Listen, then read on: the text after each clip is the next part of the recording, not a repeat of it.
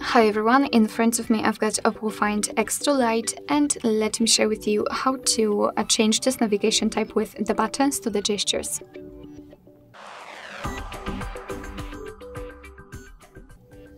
So let's start with opening the settings and then scroll down to the very bottom to find the system settings. Now we have to tap on system navigation, and as you can see here we've got the option we're looking for.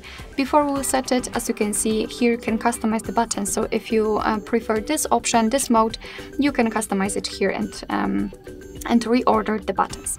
Alright, so all we have to do is to tap on the gestures. Your device will ask you if you want to go through the tutorial. I don't want to do it because I already know how to use them, and I will explain it to you also.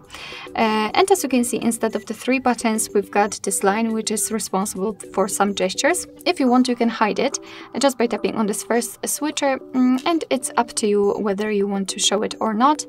You can decide whether you want to feel the vibration on the back navigation, switch to previous apps, mistouch prevention, and you can go through the gesture tutorial again.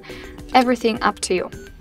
Alright, so in order to get back to the previous page, just like by using the back button, we have to swipe our finger from the side to the center of our device, just like that. And if you can see this arrow, you can release the finger and we will go back. The same situation from the right side, as you can see, it works the same.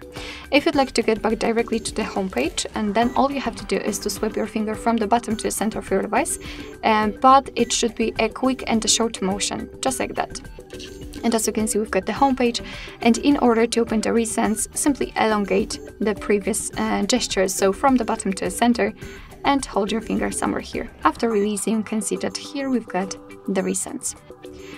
Alright, so that will be all. Thank you so much for watching. I hope that this video was helpful, and if it was, please hit the subscribe button and leave the thumbs up.